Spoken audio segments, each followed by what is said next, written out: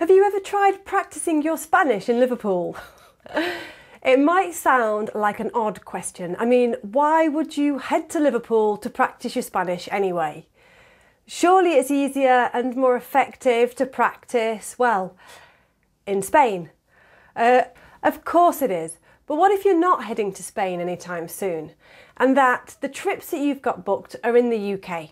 Well, in this video, I'm going to tell you, actually show you, how you can effectively practice your Spanish in the UK, specifically in Liverpool. And if you're new around here, hola, bienvenidos to my channel. Yo me llamo Kelly and this is Adventures in Spanish.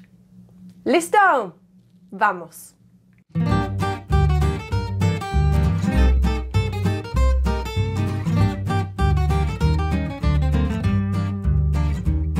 Okay, so practicing Spanish like the methods outlined in this video can greatly enhance your fluency and comprehension, and it'll provide you with a well-rounded learning experience without the need to travel. Now, I'm an advocate for language immersion and seeking out connections of your target language in your local community. So in this video, I'm going to show you how you can effectively do just that in a city you don't know very well, which in my case is Liverpool. And as all major cities, Liverpool attracts a lot of European visitors, so there are many ways you can practice your Spanish here. The first thing you need to do is tune your ear in. Now I know what you're thinking, or what you might be thinking. The Liverpool accent is so broad. How is it even possible to drown it out enough to be able to hear anybody speaking anything other than Liverpudlian, never mind Spanish? But if you stay open to the possibility and realise just how many tourists there are, you'll soon start to pick up on the odd word or two. Especially at the main tourist spots, the main attractions like Liverpool Cathedral, Liverpool One or Chinatown. If you head there, you'll find many people taking photos. And what better opportunity to practice your Spanish than to offer to take their photo? You might want to say something like, ¿Quiere que le saco una foto? Would you like me to take a photo for you? This is a thing. Believe me, on my last visit to Liverpool, I bumped into a group of Spanish speakers who asked me to take a photo of them by the entrance to Chinatown. Another thing you can do is to book a table at a restaurant where you know the waiters will be speaking Spanish. Booking a table at a Spanish restaurant doesn't necessarily guarantee that the staff will speak Spanish, so you're going to need to do your research.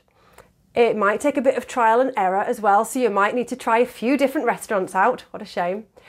The Argentine restaurants famed for their meat dishes are usually a great place to start, and they normally employ staff from Argentina. So places like Gaucho and Meat, they're both fabulous. I recently took my family for an amazing dining experience at Fazenda. Most of the staff at Fazenda speak Spanish. There are some that speak Portuguese because it's got a lot of Brazilian influence, but they're more than happy to speak Spanish with you. Plus the food is amazing. Another thing you can do if, like me, you live in quite a rural area, visiting a city is a great opportunity to visit an indie bookshop. So where I live there aren't any. And they usually have an alternative selection to the books available at mainstream shops like Waterstones. So for example, in Liverpool, there's an indie bookstore called News from Nowhere. It's fabulous. It's on Bold Street in Liverpool and it's got a great South American section with lots of alternative literature on South American politics and its history. And if you're into South American history, the book Open Veins of South America, Las Venas Abiertas de América Latina by Eduardo Galeano is a fabulous book and a must-read. Okay, so that's not exactly practicing your Spanish unless you purchase the Spanish copy, which of course is available as well. But you are learning about Latin American history and culture, which is also mega important when you're learning Spanish. Another thing you can do is to book a hop-on, hop-off open bus tour. So these are a great way to visit any city, and by selecting Spanish audio instead of English, you're doing that little bit more to help tune your ear in and develop your Spanish listening skills. Finally, Liverpool Cathedral. So it's the largest religious building in the UK and the 5th largest in the world, and it attracts loads of tourists every year. I don't know how many, muchos. In fact, the information leaflets are available in 10 different languages inside the cathedral.